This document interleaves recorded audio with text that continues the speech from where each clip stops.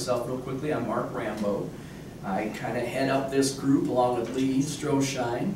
I'm the president of the local historical society as well, and on the board for a couple of other organizations. And Lee is the archivist. I'm the archivist and research librarian here at the Sturgis Public Library. So if you come in looking for any history-related type question, you're directed to me. Right. And a couple of months ago, I think it was January, Lee did the program on the resources here at the library and stuff. So you can go onto our YouTube page and watch all of our old programs. They're all recorded there. This month, we're going to talk about immigration and naturalization research. Usually what we try to do is do a little presentation, and then after we get done, we do some discussion and samples of what it is we're discussing.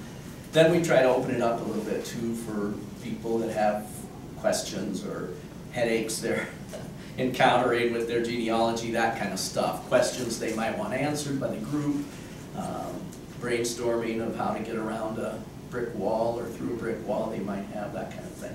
So that's kind of the pattern we follow. Like I said, we try to narrow down, each month a little bit of what we're doing here, trying to find out records, find out travel habits of our ancestors, that kind of thing. And we thought it would be helpful to have a conversation about immigration and naturalization. I guess I gotta push the correct button, there we go. So, I thought today we'd talk a little bit about general history of the American immigration. I do have a couple of handouts too that I didn't print. I'm going to email them to everybody. So hopefully I have everybody's contacts on the sheet and I can get those emailed out. One of them breaks down the history of immigration in the country and all the key years, when things changed, what rules changed, that kind of thing.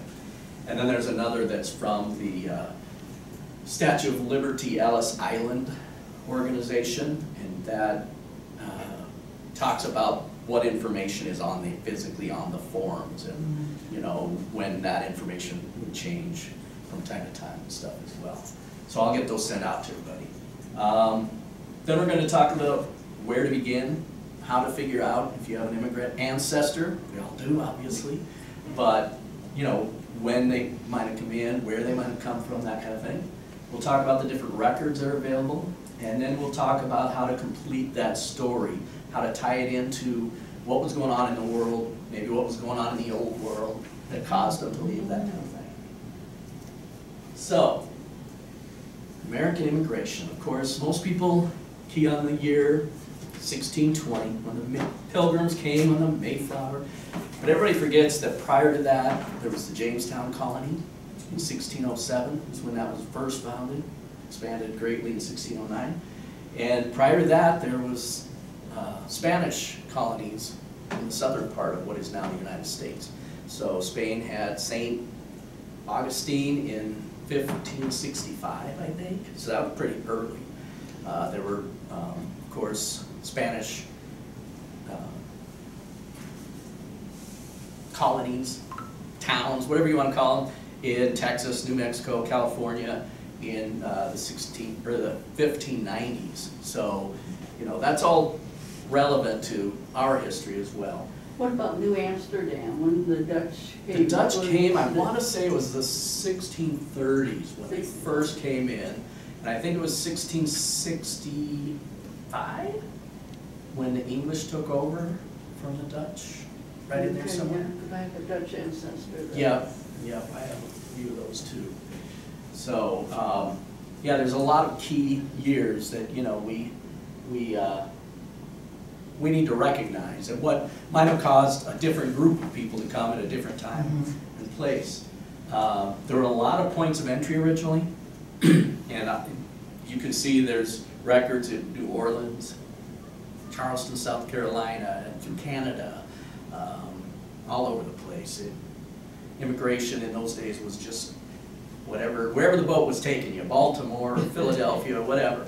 So up until the latter part of the 19th century, and that's when everything kind of got consolidated. The 1880s, they started really trying to make a system, where people would come in, they'd come through what was well, it wasn't Ellis Island yet then, we'll get to that. But yeah, they had forms and all of that stuff. They tried to effectively, collect the information of who was coming in and how. So there were a lot of world events. There was a lot of religious strife. I mean, that's what brought a lot of the earliest settlers to our shores. And lots of war. There's everything from the English Civil War up through the Napoleonic Wars. You name it. It caused a lot of unrest in Europe, and people just said, I'm done with this. We're getting out of here. The potato famine, of course, people are familiar with that. 1845 is when that started in Ireland, but also all across Europe. There was famine across Europe at that time. Lots of strife and revolution. 1848, there were over 60 different revolutions that year in Europe. It was just, everything blew up all at once. So, and economic conditions. People, I like to think that people aren't always coming to an idea, they're fleeing from something.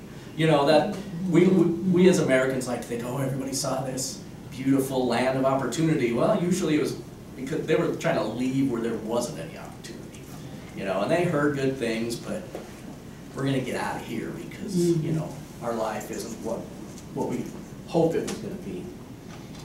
A lot of the times people came in and they were affected by prejudice, and people didn't like you going against the norms. Everybody thinks of the Puritans coming in for religious freedom. They were very strict about what religious freedom you were allowed. You had to believe exactly like they did, or you better get out. And that's why there were so many other little New England colonies started popping up quickly, because they were kicking people out that didn't adhere to their strict belief system. The Irish coming in, there's a lot of prejudice against the Irish. The British, of course, saw the Irish as kind of subhuman and brought that attitude with them when they first came and settled North America. And not all people arrived as willing immigrants. Of course, the native peoples that were already here. I have some of that in my wife's background, and it's hard to research, very hard to research, but that's still an important segment of our society. African slavery, of course, that started in I want to say 1619. Was it the 1619 project? Is when the first African slaves were brought to what became the United States. They were brought prior to that, though, into a lot of the Spanish colonies in the Caribbean and Mexico and stuff. And then indentured servitude. That was a lot of people from England and stuff that were sent as indentured servants, people who had been in trouble with the law, maybe minor trouble, but they said, you know what, we're just going to send you over there. You're going to do an indenture and learn a craft, and you just stay over there and cause trouble there instead. And then we also have a lot of mythology that's built up, the melting pot and all of those things. And America is really not always as clean cut as all of that. They don't come and just blend in. And, we have a variety of different communities around the country. We have different foods. We have different cultural activities and stuff. And it really makes it more interesting that way. But, the mythology of the American immigrant and stuff is really not always as clean cut as people want it to be. Okay, so how do you identify immigrant ancestors? As always, you begin with your most recent information and work backward. And we do that whether we're starting a family tree and you start with yourself and work backward. If you find a new ancestor that you want to research, you start with their death and work backward, that kind of thing. So start with the most recent documentation you have. A lot of times you'll find it in your family Bible or in your family lore. Stories, oh, our ancestors came from Norway in the 1880s, that kind of thing.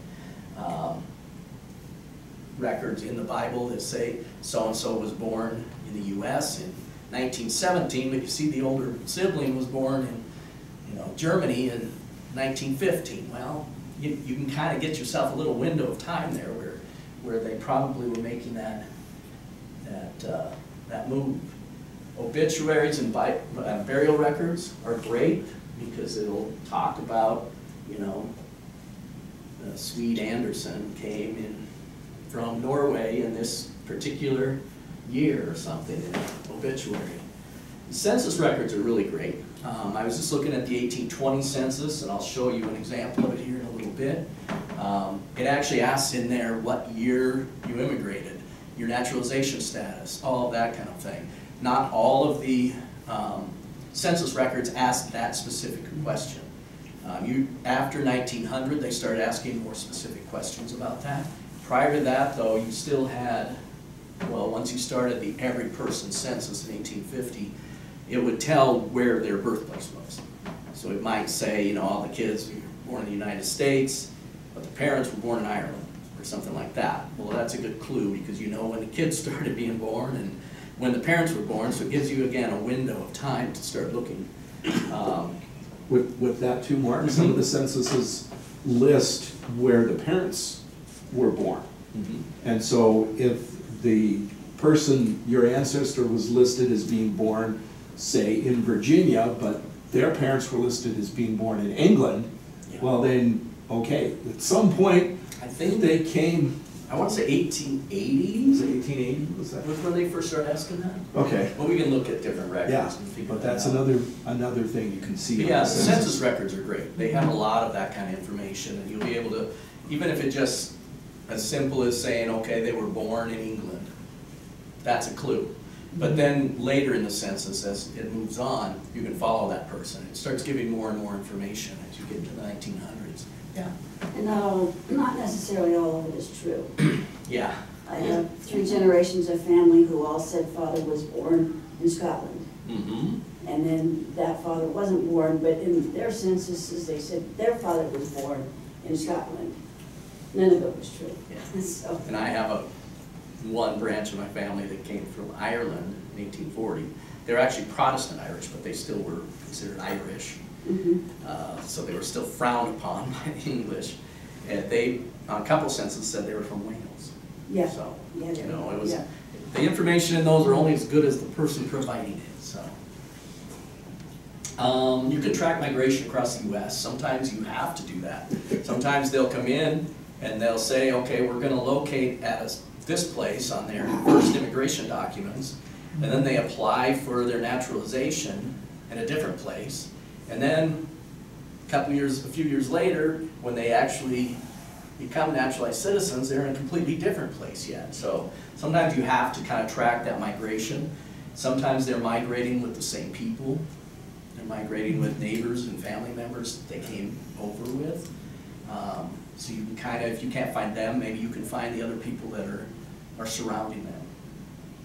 That fan method, the friends,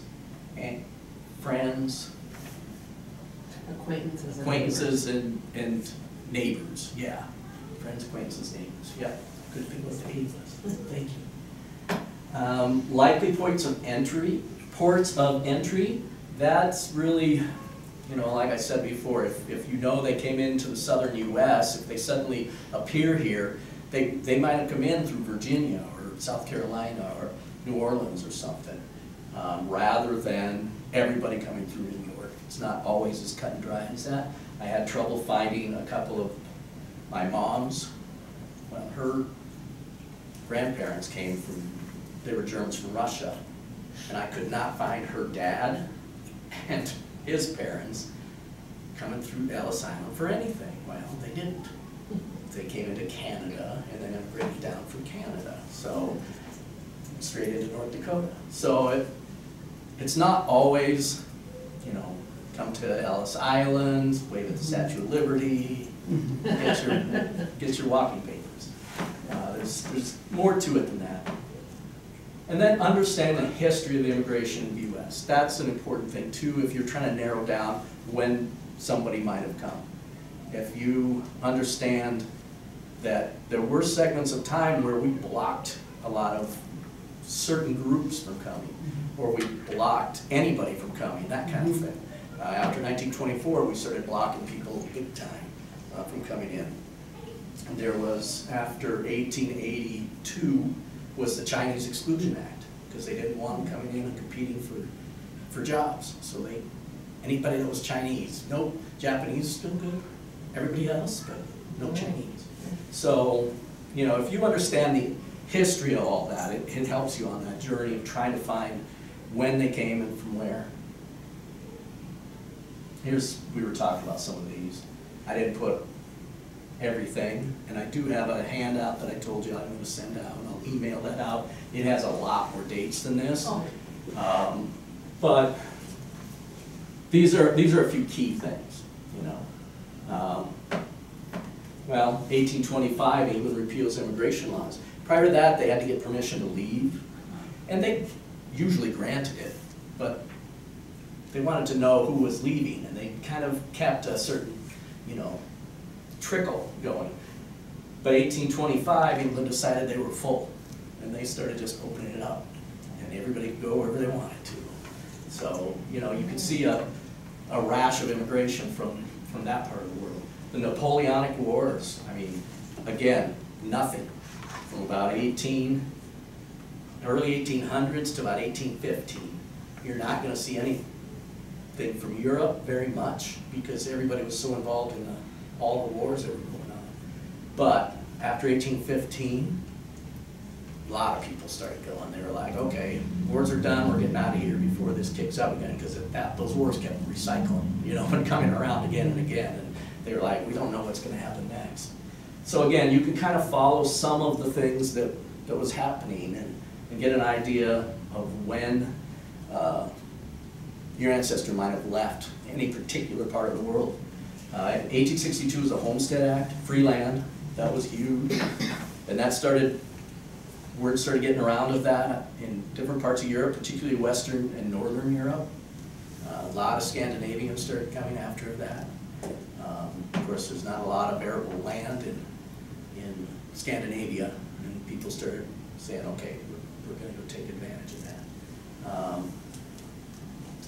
1892 was the opening of Ellis Island and the formalizing of the process of immigration. It was decided by the Supreme Court in the 1880s that the federal government was in charge of immigration. Prior to that, a lot of different states were doing their own thing and you know, naturalizing people and doing whatever, you know, state by state. But they decided at that time the federal government was in charge of the whole process, and that's when they started preparing all the system and planning Ellis Island and so on. Literacy requirements kicked in 1917 during World War I. Prior to that, you know, you didn't have to be literate to come into the country, but you had to prove you were after 1917. And of course, then they started imposing the first permanent limits in 1924, saying this is the number of people we'll take, and they have to be from these regions and that kind of stuff. Okay, so what kind of records are we looking for? There's really two different things here. There's your immigration, and then here's your naturalization process. Emigration, of course, is leaving a country. Immigration is coming into a country. And I wanted to put both there, though, because there's records at both ends sometimes. Not just coming into this country, but when you leave your home country. Sometimes there's two sets of ship records, and I have an example of that. I'll show you. So you can start with the port of arrival here. You can, if you find it in New York or wherever. But sometimes there's also the passenger ship records from the port of departure, and they'll have a little bit different information. The names are going to be the same and stuff, because unlike a lot of people's theories, the government officials at Ellis Island did not change people's names. That's always a big myth that is around. Really? Yeah. The people at Ellis Island changed the spelling of our name. Well, that didn't happen. They would take the names directly as they were spelled from the ship's manifest, put them on there, and they had people there that were all multilingual and understood every language and could converse directly with each of the immigrants. And if they changed the spelling of their name, they changed it. Usually it was during their naturalization process that they would change it to anglicize it, make it a little more, U.S. friendly. So, census records, of course, 1850. We talked about every name's census begins in 1850. Prior to that, it only listed the head of household and then different age categories, male, female, that kind of thing. But in 1850, there's an every name census, and it says the place of birth for each person. After 1900, they start listing specific immigration information in your citizenship status. Like I said before, watch for the birth years of children. If you know that your ancestor came from Germany, but you're not sure when, watch the children. Maybe a couple of their children were born in Germany, and then a couple were born in the U.S., and that gives you a real good idea of where to look for their immigration process. And the language spoken. Again, my ancestors that were Germans from Russia, it said they came from Russia, but the language they spoke was German. So that's another clue that it's not as clear cut as just, oh, they're Russians coming, The Port of New York then became Castle Garden in the 1850s, and it was Castle Garden until Ellis Island opened in 1892. So you'll see those kind of changes that occur. The nice thing is, like the Ellis Island organization, there's a nonprofit, it's called the Statue of Liberty and ellisisland.org is the website. They have all the Castle Garden records on there as well. So you can see everything from the 1850s up through the early 1900s with Ellis Island. So those are the kind of records you could look for. The departure records, the arrival record, and then the port records. When they came in, again, through Ellis Island or wherever, there's a record of them being registered. Some people were held because they had medical conditions. Most people were not. I think they only said that 1 or 2% of people ever got held and returned back to their country. But it did happen sometimes if people were desperately ill or somehow not up to our standard at the time. Once they were in the country, then the naturalization process is what you want to follow. So the Declaration of Intent is the first thing that they do, and that's just filing paperwork with the court if they want to become an American citizen. There's a naturalization petition that goes out then. They usually have to find their certificates of arrival in order to prove when they arrived. This is, of course, once the formal process was in place. So there's numerous different opportunities here to find records, is what I'm trying to get to, I guess. The oath of allegiance ceremony, the certificate of naturalization, those are both at the very end of the process. Civil War, there was military service you could bypass. If you were born in Ireland or England or whatever and you were fighting for the Union, they gave you citizenship. Not everybody took advantage of that, but most people did. Why wouldn't they, Another good indicator of naturalization is a voter registration list. If you can find somebody on a voter registration list, you know they became a citizen at some point. So now you know, okay, now I need to look for the citizenship process, the naturalization process. Because they're a voter, they had to be a citizen to vote.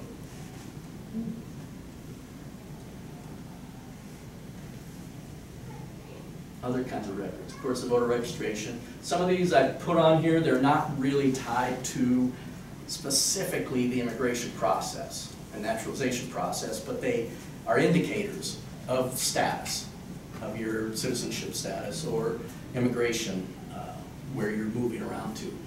Voter registration, I mentioned. Resident alien registration, World War I. My great-grandfather had to register as a resident alien because he was born in Germany and had never gone through the naturalization process. War bride records. People coming home from war would bring a bride from overseas with them. There's documentation of that. They had to be registered to come into the country.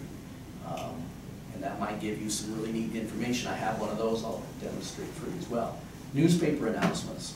A lot of times it's in the paper, who is applying for citizenship. So-and-so received citizenship, that kind of thing. So watch the newspapers in their area. That's often a place to look. Of course, obituaries, we mentioned that before. You know, it might say in there when they arrived, or, you know, at least a window, arrived at when he was a youth with his parents, you know, that kind of thing, and it kind of gives you a window again of where to look and when. Ethnic newspapers, I'll bring up a couple of those. I have some German language newspapers that were published out of North Dakota, and they went all over the world because there were people that were Germans from Russia emigrating all over the place, to South America, Canada, the US, back to Germany, and there were ethnic newspapers specifically for that, where people write letters to the newspaper to inform other people where they were and what they were doing. And that happened with other ethnicities as well. I have a friend that was a German from Russia. Yeah. Descendant. The Staatsanzeiger was the newspaper I found. It was the state, stands for state, the word's just going to go right now. I think her maiden name was Klein. Oh, okay. And that's a pretty common Yeah. German name, actually. And then she married a McGuire. One thing we can look at doing too is Google Translate, because that's what I used when I was trying to translate some of this. It's not just German, some of it's old German, you know, with the weird characters and stuff. And it's not always easy to translate. You can just drag an image of that into Google Translate and it'll just spit out a translation for you. Sometimes it's a little hard to read. Sometimes you got to kind of reinterpret because it'll literally translate every word. And sometimes, you know, combinations of words are a little different, so you kind of have to read between the lines a little, but it does work really well. And then other records in family collections. Sometimes somebody has somebody's naturalization certificate, or they have, you know, letters that were written back and forth to the old country, that kind of thing. So family collections are a good place to look as well when you're looking for ideas. You know, sometimes it's not as clean cut as saying, well, we know they came in 1881 from this town in Sweden. You know, we don't know that. So we have to work our way back again and try to figure that out. Other strategies. Remember that usually up until, again, into the 1900s even, the wife and children were not naturalized separately. Particularly children. They were usually naturalized under a parent, usually the dad, the male of the family. The wife was the same case. It was in the teens, somewhere, 19 teens, somewhere, I can't remember off the top of my head, that women had to start doing the process on their own. Prior to that, the husband did it for the family. Not everyone traveled together. You might find a record and you think, oh, well, that can't be my ancestor because his whole family's not listed, it's just him. Where's his wife and kids? Well, sometimes they traveled separately. One of them would come over, send money back, a couple of the kids would come, and then a couple years later the wife and other kids would come, that kind of thing. So you kind of have to get creative when you're looking at records and know that people are traveling in weird combinations sometimes. Track the fan club members. We mentioned the fan club earlier. The friends, associates, and neighbors. Sometimes some people say family, associates, and neighbors. But if you're looking on a ship's listing of who's on the ship coming over, a lot of times they're all traveling together. Sometimes they're neighbors and they're from a neighboring town, or they're from the same town. Sometimes they have the same last name, but they're listed in different parts of the listing. So you got to look through all the names that are listed on that ship and try to figure out if there's any combinations that make sense. And then you can track those people as well. You can start tracking, you know, the neighbors and people from the same town, that kind of thing, to see if maybe they're all going to the same place. And then again, you get another clue. check all spellings. And we've talked about spelling before, but you know, we're really hung up today on how our names are spelled. But there was no set way of spelling anything up until the mid-1800s. And even then, a lot of people, especially if they were illiterate or only partially literate, didn't even know how to spell their own name. They'd say it, and somebody would spell it out phonetically. So I've found records from colonial times where one of my ancestors has his last name spelled 3 different ways in the same document, because they just spelled it how it sounded, you know. So don't get too hung up on, you know, well, our name is Wolf with an E on the end, because not everybody knew there was an E on the end. Maybe not everybody in the same family spelled it that way. So check all possible spellings. Be prepared to let go of family lore. It's a great clue. It's a great place to start, but it's not always accurate. And sometimes you'll find out that, you know, family didn't come on this particular date. They came 10 years after that or something. Be prepared to move on from that story, you know, if the documents and records prove otherwise. Learn all you can about the time and place they left behind. Was there political strife, economic strife going on? You know, was there a big drought? What kind of opportunities were there for your, and in most cases, we're talking about people who were, you know, your common, everyday, working class, you know, that came here. What kind of opportunities were there for people in their circumstances to move out of that circumstance? And then again, follow the family. Don't just follow your one ancestor, try to follow the entire family. Maybe there was an uncle that came over years before and that's who they were coming to meet. So follow the entire family, from the old country to this country. And then tell the full story. You know, don't hesitate to talk about some of the, you know, seedier things that might have been going on in the old country, or, you know, the economic conditions they lived under. You know, that's all important information to your story.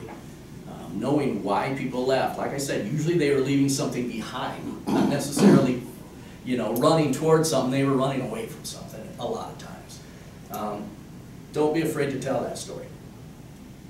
And then look beyond the romanticism, you know. You know, you get up to that Victorian era and everything gets all, you know, I always go off on Victorians, sorry. But, you know, look beyond that. Look behind the curtain a little bit to find out what was really going on. You know, maybe there's children's birth years that don't match up with when Dad was around or whatever. You know, that stuff happens and it's part of your story. So.